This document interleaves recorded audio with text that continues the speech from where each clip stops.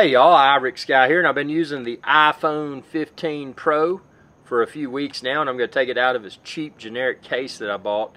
You know, it's funny, with the old iPhones, I bought the Apple branded cases, and they tend to crack around the edges, and I felt that even though the Apple branded silicone cases, they had a premium feel to them, they cracked around the edges, so I've never will buy another Apple branded case. So this is just some cheap silicone case. It's very good quality that I got for a few bucks.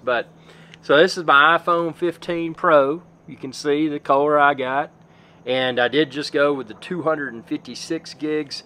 The reason I went with the 256 gig storage is, well, I use iCloud, so I just need enough to store on the device while I'm out in the field, and then ultimately it's going to sync with iCloud, and I'll free up my internal storage.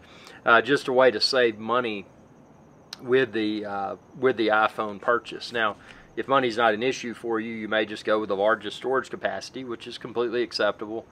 But I've found 256 to be more than enough for my use case. But the design itself, there's been a lot of people, and you can check out the other videos, the quote-unquote iPhone experts. You know who they are, those people with the fancy cameras, and they don't have a speck of dust in their filming environment, and it's all you know, it's always positive, this, that, and the other, and can't say anything bad, you know how that goes.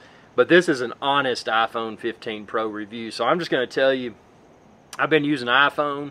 I didn't start with the original iPhone. Actually, I didn't pick up using smartphones. I stayed on a flip phone for a long time, and but I'm kind of, you know, late iPhone adopter. But I have noticed that the newer versions of the phone, at least recently, some of the improvements weren't really that dramatic. So I upgraded from the iPhone 12 Pro to this iPhone 15 Pro that I have here. I'm going to put it back in this case before I accidentally drop it. But the design of it, the titanium, there's been a lot of disputes about that. It'll bend, this, that, and the other. You know what? I completely, and it hasn't yet, but I completely expect this phone to bend and scratch. It's something I'm carrying around with me all the time, and I'm using it. Now, what I did do, and you can find the screen protectors like I used a very nice and inexpensive glass screen protector. That's the first thing I put on out of the box, and then this cheap generic case. But you can expand this video's description and click the link there to find the glass screen protector like I use. Super cheap, and you know, that's something I would do. Obviously, I'm not going to abuse my iPhone 15 Pro, but you know, whether or not titanium may bend or whatever, I don't know. You know, I'm not gonna start that argument. My purpose for this video is just to provide honest iPhone 15 Pro opinions after using it for a few weeks. I got it pretty much the day it came out. The reason I went with it, and that's probably the first question you're going to have, is, well, why did you upgrade from iPhone 12 Pro to iPhone 15 Pro? Well, number one, the iPhone 12 Pro, and the big thing that pushed me to upgrading was the battery life on it. Although it was still acceptable, because of the age of the iPhone 12 Pro, it was starting to become a little bit degraded. So I didn't, you know, I didn't want to carry around a phone where I didn't have just, you know, the battery life of a new iPhone battery, because, you know, I am a businessman, got to do my business, and I'm on the phone, and when I'm doing that, I don't want to have to be like, oh, do I need to charge up? It wasn't that bad yet, but the main thing that drove me to upgrade from iPhone 12 Pro to iPhone 15 Pro was the, well, they switched to USB-C. Now, obviously, Apple didn't switch to USB-C as in Charlie out of the goodness of their heart. It was some sort of European regulation about, I don't know. I mean, I'm not going to get into the politics, but it was politically fueled, and it prompted Apple to switch the device on the, switch the charging and data port device on the iPhone from a proprietary connector, which is what iPhones have used for a long time, the lightning cable, which I didn't like. I found it to be finicky. Those little leads on the lightning cable would wear out over time. So I was thrilled, regardless of why it came to the iPhone, I was thrilled to have a USB-C cable. So that was one of the things that drove me to upgrade. Obviously, the battery life was the primary driver. And then, most importantly, I was able to get a very good deal, where it was next to no dollars, very few dollars out of pocket, by by trading in my iPhone 12 Pro and getting this iPhone 15 Pro. So there was an incentive to do that. It just made sense. It was time for me.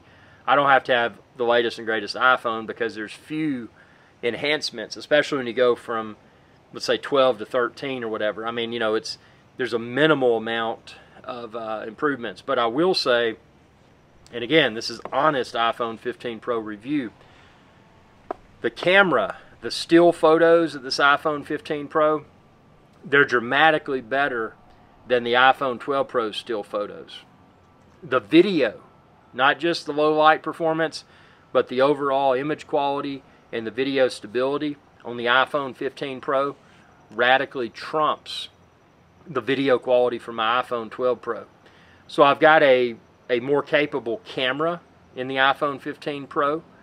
Obviously I've got good battery life because it's a new phone currently, and I'm very pleased with it. There's a lot of people, and you don't have to dig too far, but if you search on Google, you're probably going to find a lot of reports. There's people saying, oh man, the iPhone 15 Pro's battery life's horrible. Well, out of the box, it probably has what's called the always on display, which in my opinion is an ignorant feature. So, I hope it flashes up there. If it doesn't, you can click up there, that little button, it'll take you to my video. But I've got a separate video where I explain how to turn off the iPhone 15 Pro's always on display. Because for me, it's ignorant to keep any sort of device powered on all the time, the screen. That's like a TV in the house. You walk out of the room, you leave the TV on. That's ignorant. You're just wasting electricity in that case. But an always on display on an iPhone, it's consuming the battery life when it shouldn't have to be consumed. The same is true for my Apple Watch. I turned off the always on display on my Apple Watch, and I've got a separate video explaining how to do that as well. So I'm personally convinced that the battery life complaints that are being thrown at the iPhone 15 Pro, I think the battery life complaints are probably due to people not realizing, hey, I probably should consider turning off the iPhone 15 Pro's always on display. That may save battery life. Common sense in my opinion. But a lot of people don't realize it's always on, and I'm not pointing fingers at the people that don't, because why would that even be a feature? Anyway, topic for another discussion. The other thing is overheating. There's a lot of people saying, oh man, iPhone 15 Pro overheats. You'll see a lot of videos out there talking about that.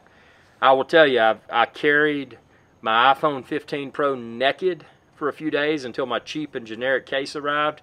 I didn't notice any extreme heat. I mean, sure, extended use, the phone can become a little bit warm to the touch. Not hot, but a little bit warm. Likewise, when I put it in my, I got a wireless charging mat in my Acura Integra. It's got a wireless charging mat. When I sit it on that, and it may warm up just a little bit. Now, extended video watching, sometimes I watch those gold mining shows on that Discovery Channel, and sometimes I'll watch those while I eat or whatever. Now, after watching those for a half hour or so, the iPhone 15 Pro can become a little bit warm to the touch, but it's never been hot. So, I mean, maybe somebody that's reported that, maybe they're just doing it to try to talk negatively about the iPhone 15 Pro, or maybe there were legitimately some bad units. I don't know. But my iPhone 15 Pro, again, I went with the 256 gig storage option, and I do keep it now in this silicone case. Haven't had any issues with the iPhone 15 Pro becoming hot. So there's nothing negative I can say about the iPhone 15 Pro at this point. Again, I've been using it since it came out. I mean, I got it, the day that it released, or maybe the day after, whenever they shipped it to me. I can't remember. But, I mean, it was within, if it wasn't the first day that it was on the market, it was within a day or 1 day of it releasing. But it's a great phone. Would I go out and upgrade from my previous phone to it? Probably not. In all sincerity, if my iPhone 12 Pro, if the battery life hadn't started to become degraded, I probably wouldn't have upgraded. So, and again, the camera's a little bit better photo quality and video quality, but there's nothing there that, and although I did want USB-C, it's not like I had to have USB-C. So my best opinion, my honest opinion rather, is that if you're on the fence, should you upgrade to the iPhone 15 Pro? I would say if your existing iPhone still has strong battery and it's, you know, not in a degraded state, or, you know, your existing iPhone, maybe yours is damaged, you dropped it or whatever, I don't know. If your existing iPhone keeps good battery and your existing iPhone is not damaged, I would see no reason to upgrade to the iPhone 15 Pro. That's just my honest opinion. So when the time comes, when your battery starts to become degraded, or, you know, your phone is many years old and it's hitting end of life because of support or whatever, then I would probably consider it. The iPhone 15 Pro, in my opinion, is a great phone.